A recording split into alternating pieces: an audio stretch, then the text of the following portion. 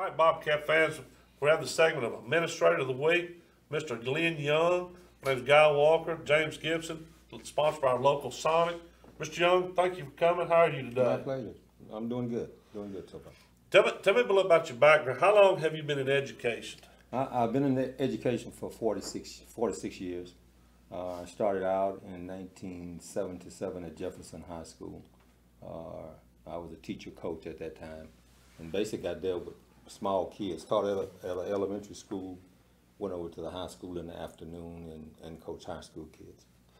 So I've asked all is it harder with the young kids than it is the older kids, or which one's the hardest for you?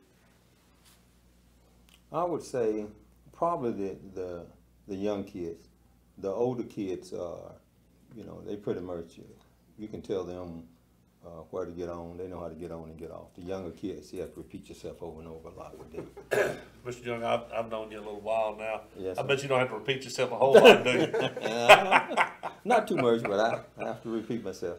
So you've been vice principal here in Hallsville for 24 years. Yes, 24 years. And you've seen a lot of change in Hallsville. What is the biggest change that you've seen here in Hallsville HISD? I would say probably, it was amazing to me how fast the numbers changed. When I came, I want to say we had like maybe 400 or 500 kids in high school. And, it's practically done double now. And also, I've seen a change in how you motivate kids. It's not necessarily that the kids have changed. It's just over a period of time, things change with time. And you can still use the same sort of methodology, but you just got to know how to kent it in a different way and present it to them. So I'm glad Mark's not here, because see, Mark wouldn't understand what that methodology was, and we'd have to slow down and explain it to him. That's a big word, and Mark has trouble with big words. Okay. So in your spare time, I know you love to fish. Tell me, what's your favorite kind of fishing? Probably crappie. I like crappie. I like fishing for crappie, and I like night fishing at night. I've had most of my success at nighttime. So where's your favorite fishing hole at? I would say Lake of the Pines. So are you a jig, or do you do the shiners? I like jigging. I like the jig, because when the crappie hit, they love those little jigs. And so you're a night fisherman. See, I'm not a big night. I'm scared to death of snakes. A lot of people don't know that. Okay. So at night I can't see the snakes. But you're more of a night fisher. I'm more of a night fisher in the wintertime. In the wintertime. Yes, in the wintertime.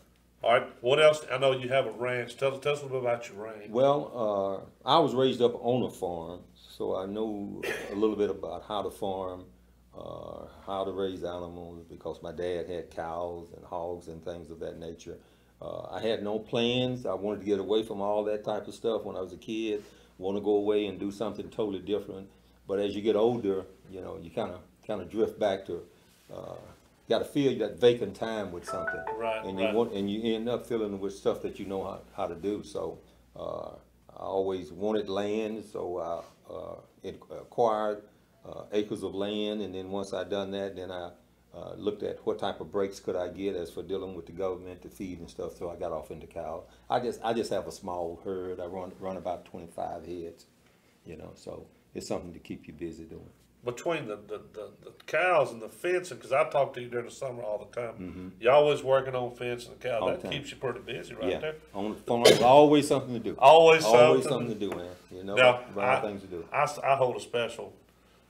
My oldest son Jacob and Jamil was really good friends. And Jamil was one heck of an athlete, track star. Was you a star athlete back in? And when I was in high school? Yes. I ran track and I played football. Those were my two favorite sports. I grew up back during the time when we were picking cotton. It was such thing as you had to pick cotton and stuff of nature. So I got off into football because I wanted to do something different in life.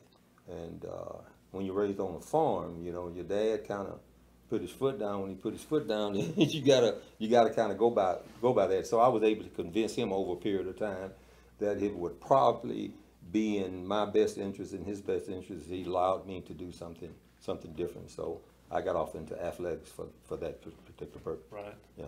Mr. Gibson, you have something? Well, Mr. Young has been a valuable resource for me coming in as the new principal, and I ask him all the time, why do we do this or why do we do that? And he's got a wealth of knowledge and background in Hallsville High School. And I guess one of the questions I have for you is, 24 years as an administrator here at Hallsville, you've worked with a lot of students over the years, and as those students graduate and move on with their lives, what do you want them to remember about you as an administrator here? I think probably the most important thing is that I was a fair person in dealing with. That's all you can ask. You got to want to be consistent, and you want to be fair in your dealing. And when you do it that way, people remember that over a period of time. And Mr. Young, thank you so much for being with us. This has been the Administrative Week, sponsored by Roof Masters and your local Sonic. Thank you, Bobcat fans. Okay. Thank you.